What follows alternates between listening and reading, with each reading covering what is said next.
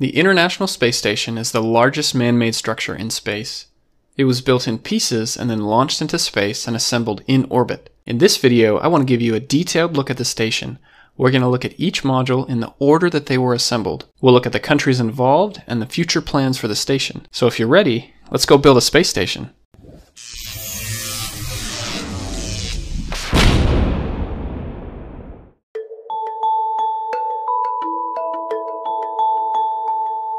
The International Space Station, or ISS, took many years to become a reality.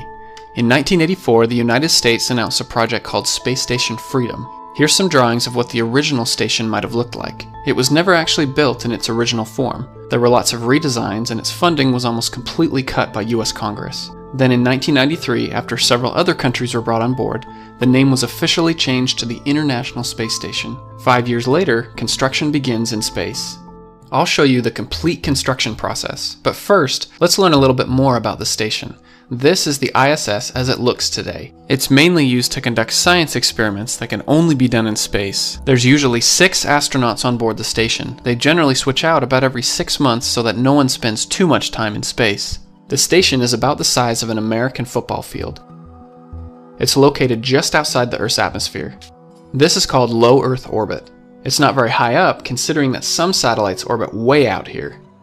The ISS only takes about 92 minutes to orbit the Earth. That's about 28,000 kilometers per hour. Over time, the ISS will slowly lose altitude. If nothing was done, the station would eventually burn up as it re-enters the Earth's atmosphere. To prevent this, the station must be periodically reboosted to stay in space. The main countries now participating are United States, Canada, Russia, Japan, and many countries from the European Space Agency. Let's get to know the main parts of the station. The integrated truss structure is kind of like the backbone of the station. It holds the solar arrays to generate electricity, radiator panels, these remove heat from the station, and other equipment and science experiments are also attached. This part down here contains the pressurized modules, which means the astronauts can live and work in here without a spacesuit. All of the Russian modules make up the Russian orbital segment. The other side is called the United States orbital segment. It's made up of modules from the United States, Europe, Japan, and Canada. The different pieces of the station, also called modules, were built in many locations around the globe. Each module was then launched into space by one of these 3 rockets: the American Space Shuttle, the Russian Proton rocket, and the Russian Soyuz rocket. Once in space, it's time to put it all together. This is definitely not your average Lego set. Once construction started, the ISS took a little over a decade before it was considered complete. Each one of these lines represents the addition of a new module to the station. Let's go ahead and start at the very beginning. The first piece of the station is a Russian module called Zarya. It provides power from the solar arrays and also propulsion when there's a need to move the station. There's 3 docking ports in front and 1 in back. These will be used to connect to the next pieces of the station. The second module is American, and it's called Unity, or Node 1. It has 6 docking ports to connect to future modules. There's a special piece here to connect between the different docking mechanisms. This is called a Pressurized Mating Adapter, or PMA for short. Unity was launched with PMA 1 and PMA 2. This is the Zvezda service module. It provides life support systems and is considered the functional center of the Russian orbital segment. It also has 3 docking ports in front and 1 in back. Next is the Z1 truss. This holds equipment for the station. It's not part of the main truss, but it provided a temporary mounting place, as we'll see here in a moment. PMA 3 was then added to the bottom side of Unity. It's always good to have an extra one of these around. The P6 truss was temporarily mounted to the top of the Z1 truss. This includes the first solar array wings. This provides much needed power to the growing station. Radiator panels were also installed to help remove excess heat from the station. At this point, there was enough functionality that astronauts can start living aboard the station, instead of just temporary visits. From November 2000 until now, there has been a continuous human presence on board the station. The Destiny module is also called the US Laboratory. This is a place where a lot of scientific research happens. A little rearranging was necessary so that Destiny could be installed. March 2001 came the addition of the External Stowage Platform 1, or ESP-1. This was a place to store spare parts for the station. Canada made a vital contribution with the Canadarm2. It's a robotic arm that can help around the outside of the station. It's usually controlled by an astronaut who's on the inside of the station.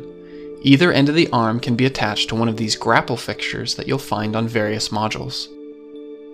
The Quest airlock allows the astronauts to safely step outside for a few hours to perform an EVA, also known as a spacewalk. This is a Russian module called Pirs. It can be used as an airlock for spacewalks or as a docking port to allow visiting spacecraft to attach to the station. Now we get to start building the integrated truss structure. If you remember from earlier, this is kind of like the backbone of the station. Our first piece is the S0 truss, and it gets attached to the top of the Destiny module. The Mobile Remote Servicer Base System, or MBS, was added next. This platform can move along the truss. It's especially useful when the Canadarm2 is attached. Then the S1 truss was added, followed by the P1 truss. The S stands for starboard, and the P stands for port. This way you know on which side of the station it's on. Each side has room for 3 more radiator panels. For now, only the center ones will be installed. ESP2 was added to the station right next to the Quest airlock. This is the P3, P4 truss segments with solar arrays and another radiator panel. The tiny P5 truss goes at the end here. To balance out the station, we'll have to retract a few panels. The following year, the other sides of the truss were added as well. ESP3 goes down here, and then the P6 truss can be moved to its final resting place. It's also time to deploy a few more radiator panels. The Harmony module is also called Node 2. It will be attached to the forward end of Destiny, but first we have to do some more rearranging. Harmony has 6 docking ports which will allow for further expansion of the station. Next comes the Columbus module, which is a European laboratory. Now we get some more robotics also built by Canada. This is a space robot called Dexter. It can attach to the same grapple fixtures that are used by the Canadarm2. In fact, Dexter is most useful when it's attached to the end of the Canadarm2. The largest module is the Japanese Experiment module, also known as Kibo. It came up to the station in several pieces. It even has its own robotic arm. Finally, we have the S6 truss, the last of the truss segments. Now we're starting to look a little more like the space station. These solar arrays will be rotated so that they face towards the sun. This helps the arrays generate more power for the station. The Japanese Experiment module has one last addition. It's called the Japanese Exposed Facility. This allows research to be conducted in the vacuum of space. The Russian module Poisk is very similar to Pirs. It was another place for Russian spacecraft to dock. This is the first Express Logistic Carrier, or ELC-1. This is a place to store hardware to help the station work correctly. ELC-2 was installed on top of the truss here. The Tranquility module, also known as Node 3, is added to the side of Unity. On the bottom side of Tranquility is a small room called the Cupola. This has 7 windows from which to see the view. Each window has a cover that can be closed when they are not in use. Then came another Russian module called Rasvet. This was used for storage and as another docking port. The Leonardo module is used for storage of supplies and waste. The trash will build up here until it can be removed from the station. Here's ELC 3 and 4. This is a science experiment called the Alpha Magnetic Spectrometer. It's used to study rare particles such as antimatter. A more recent addition to the station is called the Bigelow Expandable Activity Module, or BEAM for short. It takes up a small amount of space during launch and then inflated once attached to the station. BEAM is an experiment to see if this kind of technology can work. The ISS only has funding through 2025, but hopefully that will be extended. After that, we may see pieces of the station repurposed for other projects in space. I want to thank my supporters on Patreon for helping me make this video. This won't be the last time you'll see an animation from me about the International Space Station. Stay tuned and let me know what you want to see next in the comments below. I'm Jared Owen, thanks for watching.